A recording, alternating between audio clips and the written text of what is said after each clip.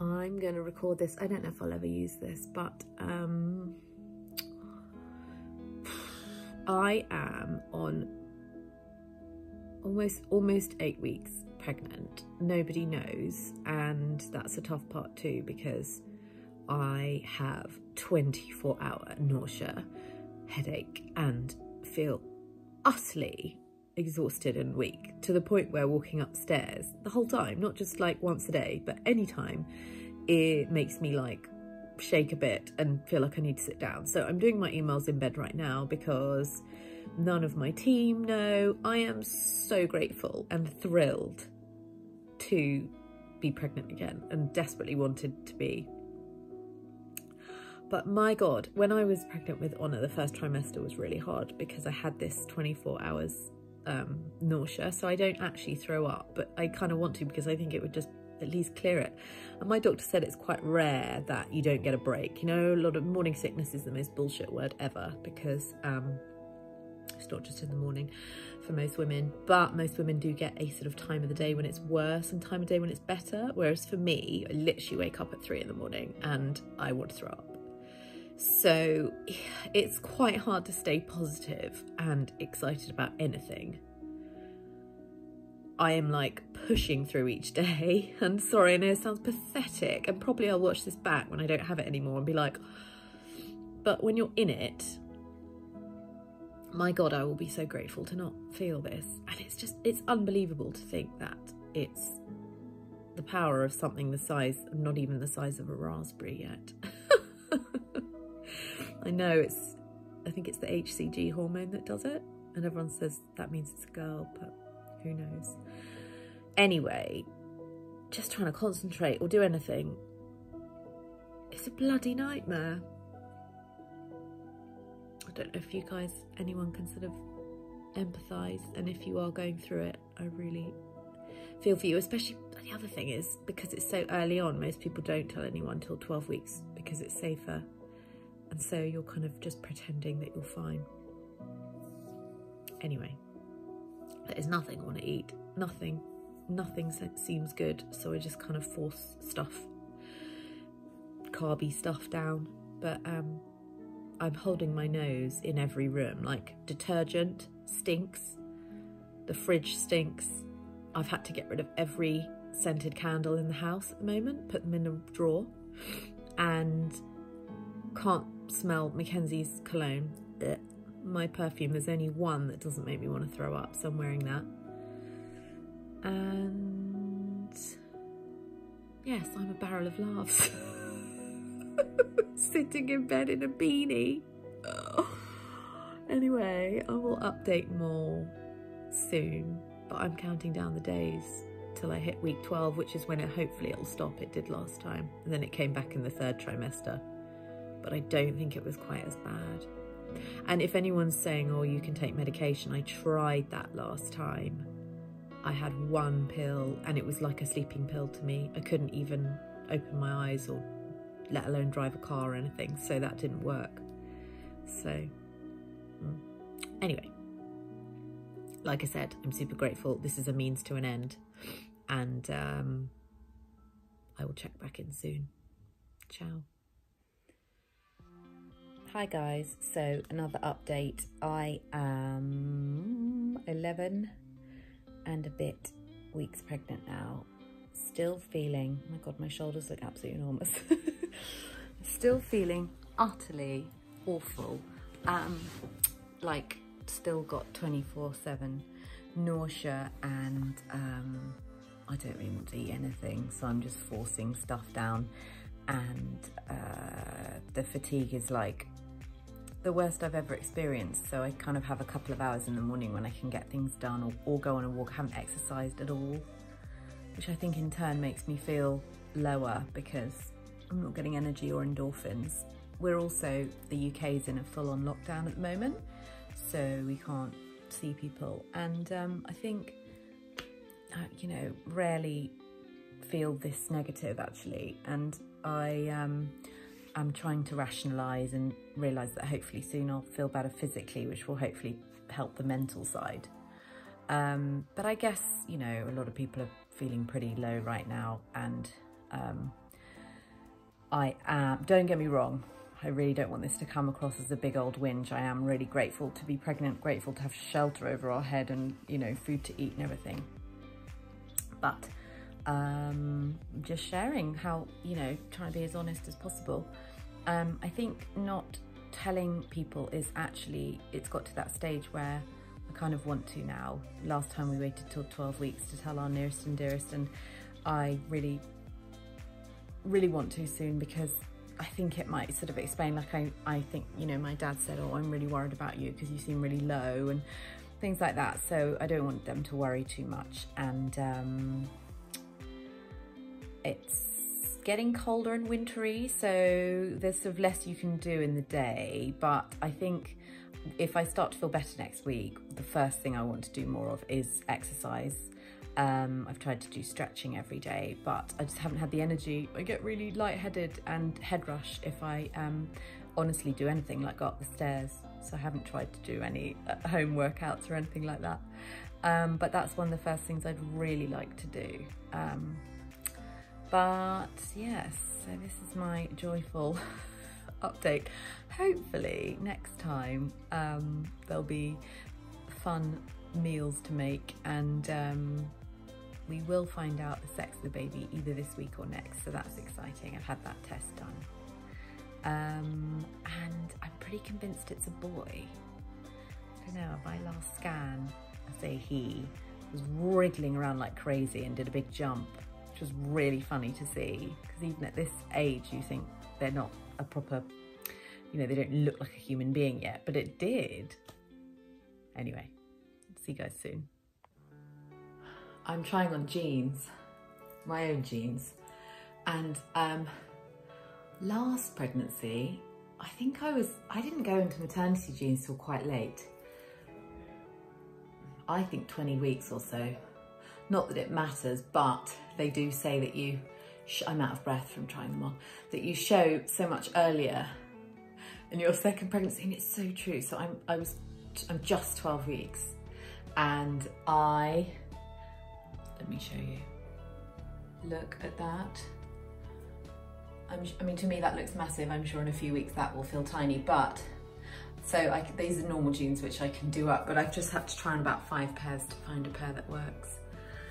I have to say the in-betweeny stage, when you don't quite look pregnant yet and nobody knows, is really hard to dress, because A, you're trying to hide it, and B, I can't quite embrace the bump yet with like pretty bodycon dresses and things.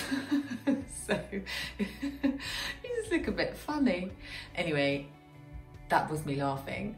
So yes, I'm feeling a bit better, which is really nice. I'm still super tired, but I managed to go on a walk yesterday and do a little 15-minute stretch class online, which did me the world of good, and not nap. Hi guys, I haven't vlogged for ages, but we are off to my 20-week scan.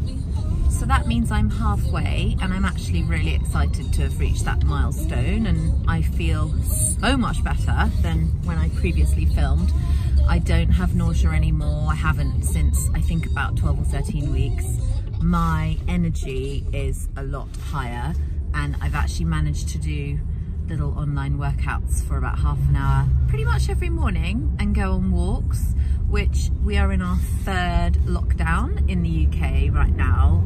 COVID is rampant, like worse than it's ever been, sadly, and that means we can't go anywhere. We can literally just go for walks, and in January it's bloody freezing. So it's a pretty bleak time, but then at the same time I think, well, kind of a good time to be pregnant. Let's just, you know, make the baby. Last time around is so different. I was having to count hours on planes because I had so many work trips when I was carrying Honor, and you're not supposed to fly very much when you're pregnant. There's a sort of unofficial limit on hours you should be in the air because of the pressure, and the more I read about it, the more scared I got. So it was the complete opposite now. I'm certainly not worrying about flights I'm on, more worried about COVID and being careful for that. Mackenzie is not allowed into the hospital with me for the scans, which actually really bums me out because I still get nervous about them. And it's a nice thing to see the baby on the screen and hear the heartbeat, and it's just really sad that he's missing that. But they terrify you by saying husband needs to, or partner needs to stay nearby in case we need to get them in quickly to tell you bad news. So it's really nice to have that on the back of your mind as well. But hopefully by the time I give birth in May, things will be a lot better because the vaccines are now being rolled out, and he will be allowed in for the birth. Because I've had a couple of friends give birth very recently and their husband had to leave after. One was 1 hour and one was 3 hours, which I just couldn't handle. I really, really hope that's not what we have to face.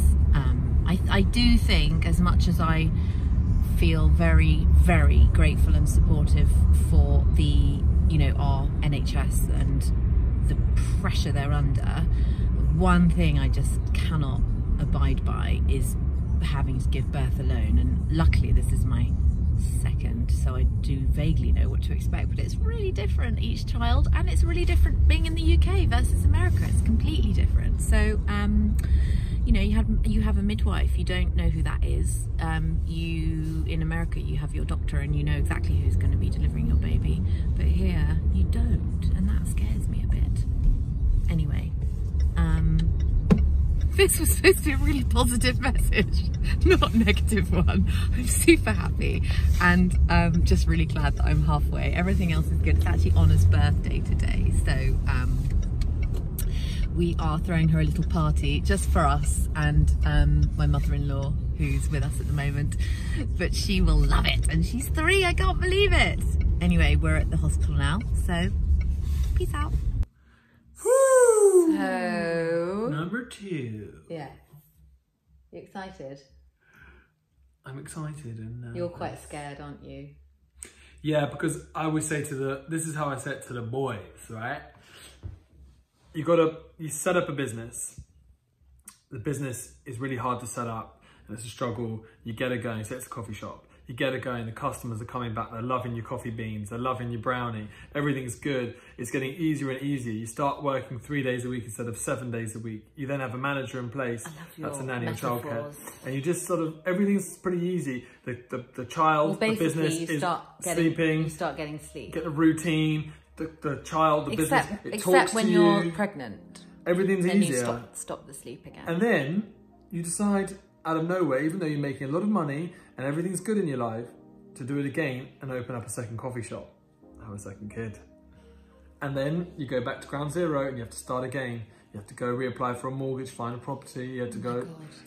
Sorry about this, guys. But it's true. It's giving you a headache. It's giving me anxiety, like it's giving me. So you're excited about my second coffee shop. You really sound it. But worried about not sleeping for 6 months. Oh my God! Can you not remember what it was like? Yes, but I'm the one that breastfeeds. It is so crazy how men moan about... You breastfeed, you're like, babe, bring the baby over here. Men moan about... Men go, sorry to the men watching, but the amount of husbands who are like, yeah, I think we'll have another baby. Or why don't we just have 4 kids? I'm like, you're not the one that has to like, oh, hun, I get be put through pregnant. It. I get put through it. Trust me. This was not how this chat was meant to go. I'm not like a 6 in the morning. Later's babe. You can work until 7. I'll be at the pub and then I'll see you at 8. No, you're very hands-on. But let's be real. The first few weeks and months, if you are breastfeeding, the mother is the only person that can do all those things through the night. Yes, you can help. So why am I always up? Why in my head was I up so much? I'm shouting in the first here, right here. Anyway, it's funny because if this vlog right now was if we were first-time parents, we'd be like, oh my God, we're so excited. And we sound so jaded. Who was the article that you read out really to me in the car? excited. What's his face? The actor. No, let's make this more popular. What did he say? Oh yes, it was Dan Stevens, the Beauty and the Beast. Beauty and the Beast and cousin Matthew from Downton Abbey, and he's got like 4 kids or something crazy, and he said it's nuts because everyone does it all the time. It's such a daily normal thing. Everyone's, you know, many people have kids, and yet when you're in the thick of it, you're like, how does everyone do this? This is crazy, this is mad. Why? I think we should end this on a positive note. It's actually not too bad. It is what it is. They are quite fun. Oh my God, we've got the best in the world. She's a legend. Yeah. Honor has got the biggest sense of humour. She's hugely empathetic, meaning she's just very affectionate and caring and cares about people she doesn't even know. If she sees a kid crying, she gets upset. It is. And a dog or a kid. You're not coming across that well. He's only joking. You're the best dad. You love being a dad. You absolutely love it. I've got some bread baking right now. Anyway, we'll presume that we have announced we're not divorced. The gender. We could be divorced by the time this goes out. And it's another little girl, which I am so excited about, having 2 little girls. And it just cracks me up because you are father of daughters. Yeah. Women Mother everywhere. Of dragons. Which is really funny because you've got 3 brothers, so you were brought up entirely around boys. And now it's almost like your comeuppance is to have women everywhere. They say that the biggest players always end up with girls. Oh my God.